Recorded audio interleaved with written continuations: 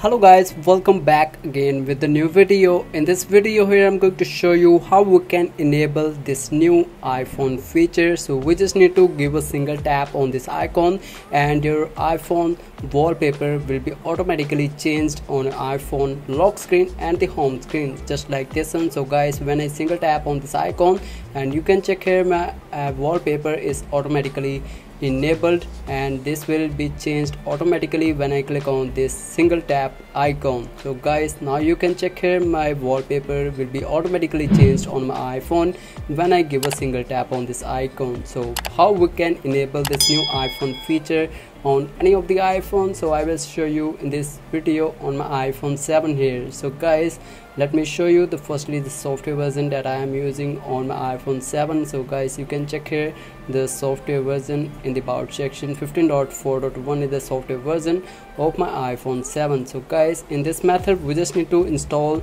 the shortcuts application firstly in the iPhone. So after installing this shortcuts application, so we just need to open this. Firstly click on this plus icon. So after that click on this add action, and we just need to search here the find photos. So we just need to search here the find photos option. So this is the option find photos. Click on this option and you will see there is an option of the all photos and add filter. So we just need to click on this add filter option, and there is an album and recent. So we just need to click on this recent option. So now we just need to select any of the album which you have created in your photos application. So as you can see, this is my photos application and I have a wallpaper central named album here in my iPhone photos application. So we just need to pick up any of the album which you have created in your photos application. So I simply select here the wallpaper central. So after that we just need to click on this none option. So when you click on this none option, here is an option of the bottom random. So we just need to click on this random option.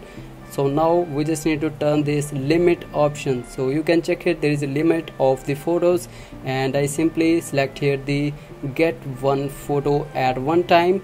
So guys, now simply click on this minus option and you can get one photo at one time, and simply click on this here search option and search here the set wallpaper option. So after that we just need to search here the set wallpaper, and this is the set wallpaper. So simply click on this option. So after that click on this lock screen and home screen option.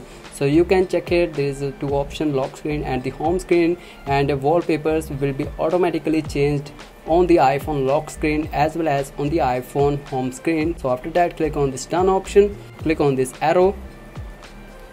So now there is option of this show preview. So we just need to turn off this option. So now click on this adjustment option and you can easily add this icon on the iPhone home screen. So click on this add to home screen and you can easily add any of the name which you like, and I simply select here new tap change. So I simply select here new tap change and click on this add option.